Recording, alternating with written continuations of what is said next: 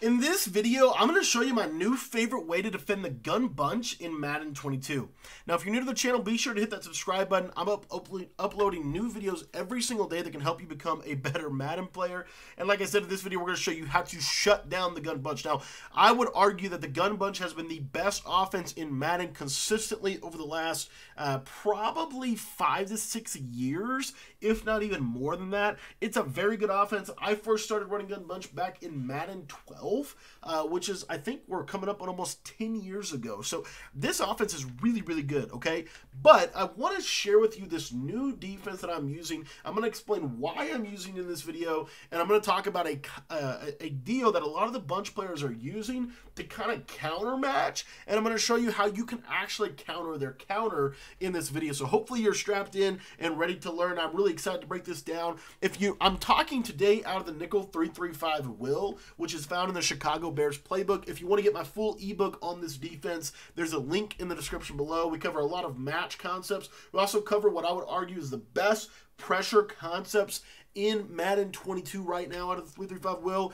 It's very, very underrated defensive set. But anyways, let's talk about it. So I've got some audible set here, and we are going to go over some defense. So the first thing that I want to talk about is the problem, and then we're going to give you a solution to the problem here in just a second. So what we're going to do is we're going to come out and cover 4 quarters, and I'm going to show you why this is a major, major deal. So in cover 4 quarters, what we're going to do is we are going to run kind of some standard adjustments. I talked about this in a video that I did a long time ago, but basically we're going to bluff blitz the defensive tackle on the bunch side. We're going to man that middle linebacker up onto the tight end so that we can stop a lot of the bombs, and also so that we can stop a lot of the flooding combinations out of the gun bunch. From there, we're pretty much good. I like to shade my coverage inside.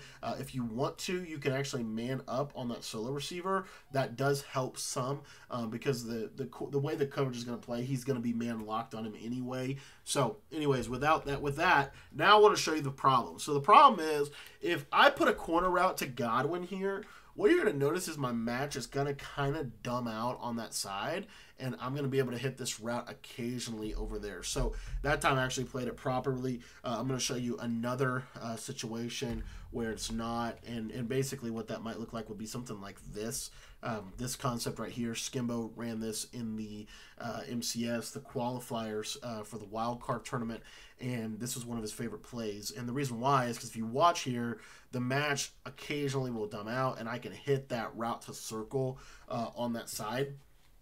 And again, if I just run this a couple times, you'll see eventually he's gonna dumb out, and you're gonna see here, right, like that. See that right there? So what you just saw was I had that fade over the top, and that's where I'm saying there's just some challenges with the way that quarters will play this. And then in order to stop the bomb, like I said, you need to man up the tight end. So then when you come back around here, what you're going to notice, this is just kind of what I was noticing in some of the gameplays that I saw, was that this corner route would then become more open, or you could get this fade over the top. So the bottom line is there were some ways around the way the quarters played. Let me give you another one that is very, very effective, and that is a motion out. So essentially what that looks like would be, we're going to take the corner, and we got the corner route to Godwin. We're going to then take Johnson and put him on a out route or something like that, and then we're going to streak the tight end. So it looks, kind of like this. Again, forgive the play art. It's not my, EA still hasn't fixed it. But the bottom line here is what you're going to see now is that that outside quarter zone is going to get that guy open. And as you can see, we're able to really kind of mess with the matching concept from quarters, okay? Now, you can do this also from cover 6. Cover 6, just the way that it plays, I have found that this combination right here, something just like this, and then maybe taking the back and doing something like that on the backside, typically this corner route to the right side right there, see how that's open on the throw? That's kind of the problem. And like I said, let me show one more thing with this, but when you do some additional adjustments, it still is going to make that a little bit of a problem from the quarters coverage, just the way that it works against bunch. Not sure quite why, but for whatever reason, that safety on the right side will oftentimes mess up, and you'll typically see that this corner out to circle will be open. There it actually covered it fine, but like I said, if you ran 10 or 12 of those in a row, you'll you'll see that occasionally it will mess it up. So what is the counter to that? Well, the counter to that is to insert the cover 4 Palms defense. And part of the reason why I really like the cover 4 Palms defense is because if you get a motion outlook, your quarter flat is going to play significantly better. So let's come back out, and we're going to come out and cover 4 Palms. And then on bunch side, we're going to come out and clear out. Now, the first concept I want to show you is this Z-spot and go situation. So let's say you get a concept that looks kind of like this, right? And they motion this guy out. Now, what you can do from this is, again, we'll press. We'll do all of the same adjustments, the exact same adjustments. Now, whenever I run palms, I like to use them according, because if they're going to run any crossing route from right to left, I'm going to take that as my user. But anyways, here you see kind of the way that the coverage looks, if you will. Now what you're going to see is this quarter flat defender is essentially going to man lock onto the R1. And as you can see, he's going to pick that ball off. In quarters, that's an easy completion, right? But against palms, it's not as easy. Now, the other reason why I like this palms coverage and the way that it works is because we very rarely will get this misstep by this defender right here. This defender plays a little bit more the way he's actually supposed to play in the coverage. And so what you're going to see is if I were to go back to that same combination of routes, let me go to this combination right here. Because of the way that the palms coverage works, what you should see is that circle is going to get guarded every single time the way he's supposed to.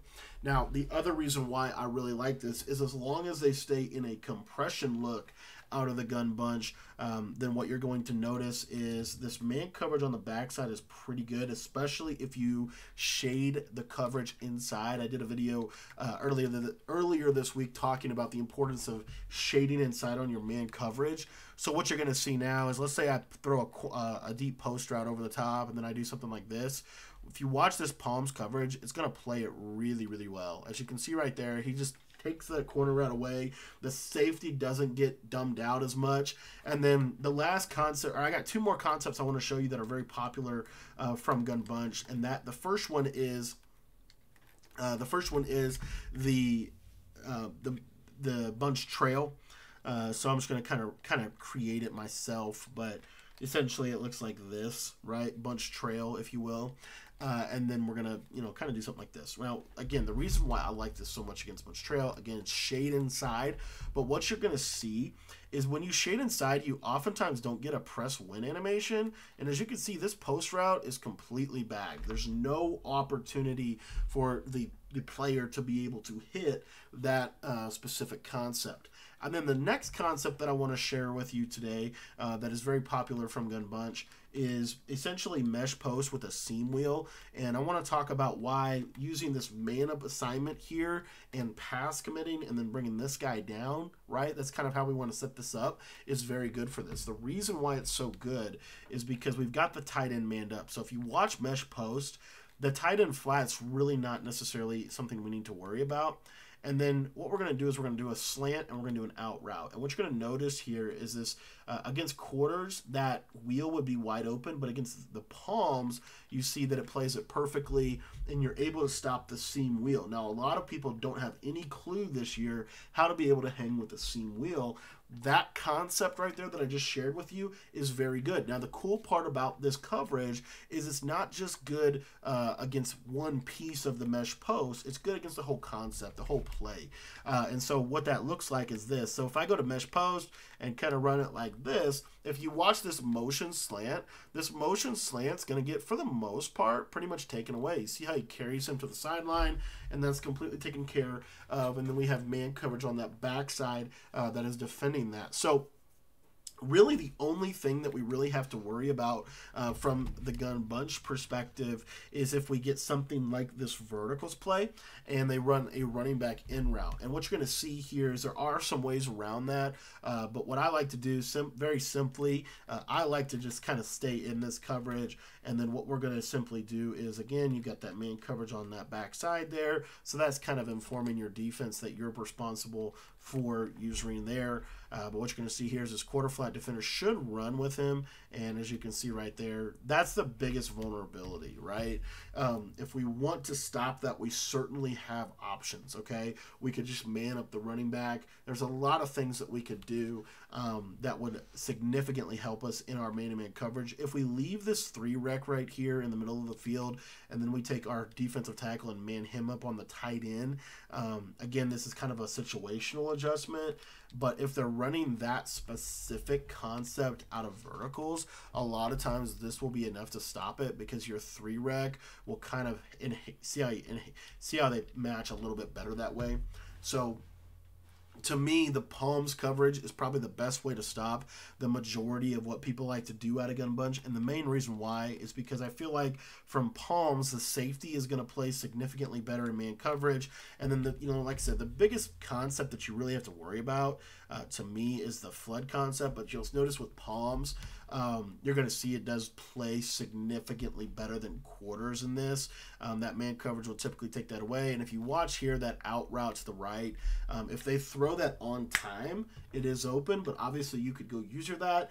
If they throw it just a split second too late, you're going to stop that every single time. I will tell you, you'll randomly intercept that a lot. But for me and my money, I'm really liking this cover 4 palms, specifically in how it works against compressed sets, mainly speaking about the bunch and the bunch tight end. But I would encourage you guys, if you enjoyed this video and you want to get a little bit more intel about how to stop the gun bunch, consider joining my Patreon membership.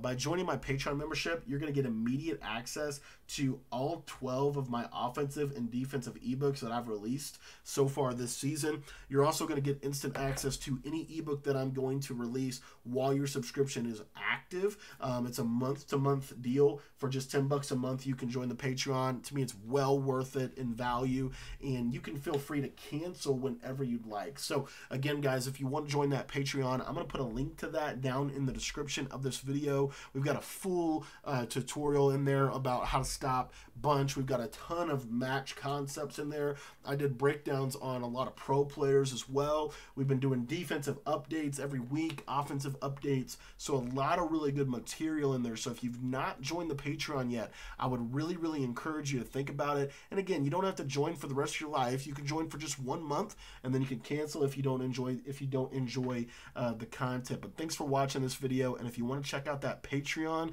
head on down to the description and click the link that I put right there for you so you can go check out the Patreon.